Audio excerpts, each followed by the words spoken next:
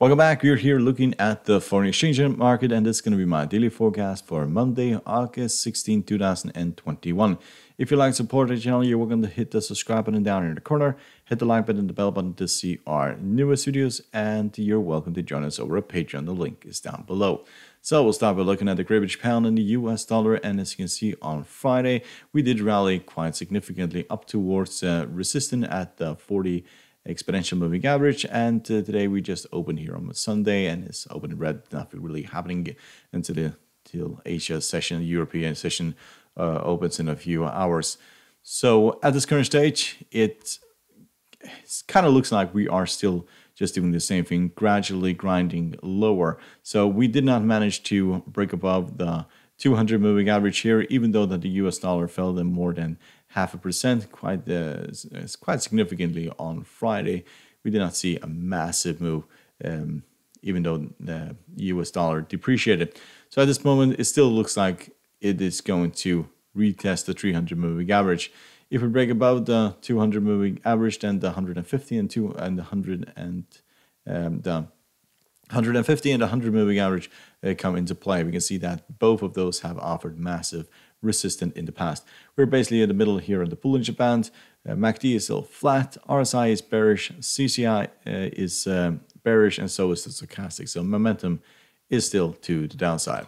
So US dollar, Japanese yen, it fell completely off a cliff on Friday. Did not hit the 150 moving average and opened up in green at this current stage. If you look at technical indicators, we can see that we have crossed below the middle of the Bollinger Band, and would not be surprising if we continue falling if the US dollar continues to depreciate. MACD is becoming bearish, RSI is flat, CCI is bearish, and so is the stochastic. So if we bounce off the 150 moving average, it may well be that we'll go back to 110.5. Otherwise, breaking below the 150 opens the door to 108.7. So let's look at the Euro US dollar. Also here on Friday, last Friday, we had a massive rally up towards the 20 exponential, and then nothing happened.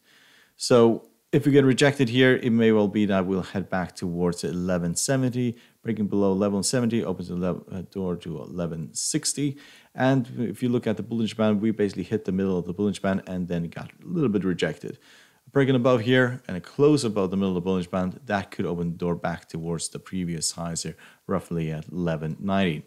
MACD is becoming bullish, RSI is bearish, CCI is flat, and the stochastic is bullish at this point. So it is time will tell basically where we are going here. If we break above the 50 moving average, then that is very likely that we'll go towards this level here, get rejected here tomorrow, then it's very likely that we'll go back towards 1170. So Aussie dollar, US dollar, it also rallied. We have been trading within this very tight range for technically forever. There's a lot of resistance above, and there's quite a lot of support down here at the 0.73. But at some point, this has to basically break. And if I were to put my money, it will basically be to the downside.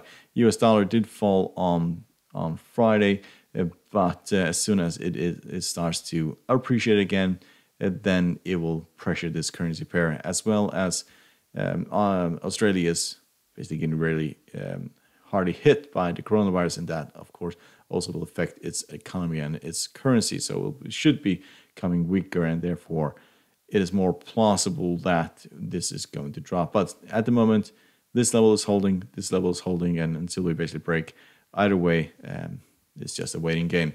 So if we look at the MACD, the Bollinger Band, I'm sorry, we are just above the middle of the Bollinger Band. So technically in the middle of nowhere at this current stage.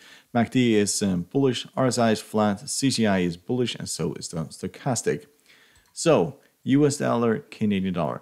Nothing really happened on Friday. We're just right here in the middle of the 200 moving average and the 20 exponential moving average. And yes, what you can say.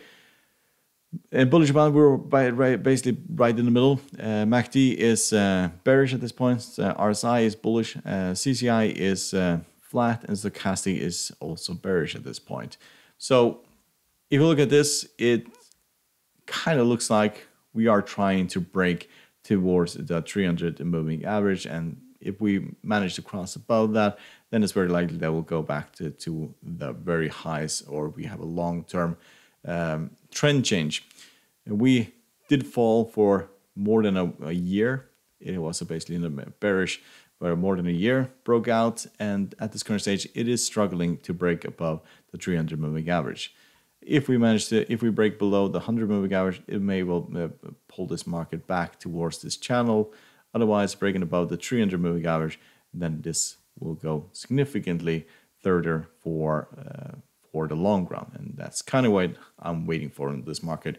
It will be dependent on also where oil goes. If oil continues to rally, then this will be negative. If it basically starts to break down, then it will be positive for this. So, hope you find this helpful. You want to support the channel by subscribing, hit the like button and the bell button to see our newest videos, and you're welcome to join us over at Patreon. A link is down below. Good luck and thank you very much.